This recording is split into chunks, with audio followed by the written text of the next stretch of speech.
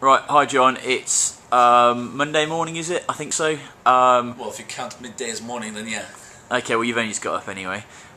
So you played in 1C, you got through with 45,000 chips, how did that go? That's right. For the first time I played on day 1C, normally the last few years I've always played day 1D. I had a really good start, I was up to 70k, then I came back from the dinner break and I just imploded for no apparent reason. I played really bad, actually for an hour, don't know why I did that. And I got really short, I went down to 18k. Then a couple of very kind amateur players decided to give me some chips, so I finished the day on 45k, and I'm definitely going to play a lot better today with no mistakes. Awesome. Now it's about 10 to 12 now. Play starts at 12 and you're at least 20 minutes away from the tables. So very quickly, what are the plan for today? What's your table looking like?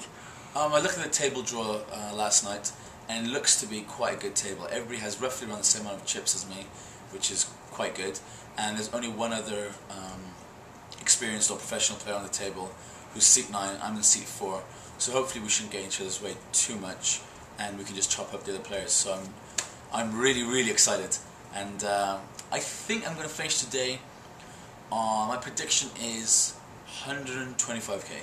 Awesome. And well, we're going to catch up with you at dinner break, which is after 3 levels. So your chip estimate for when we'll next talk to you.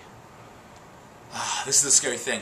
I always do really good up until then. So I could be on 160k at dinner, and then after dinner I just go crazy and lose 40k. Cool.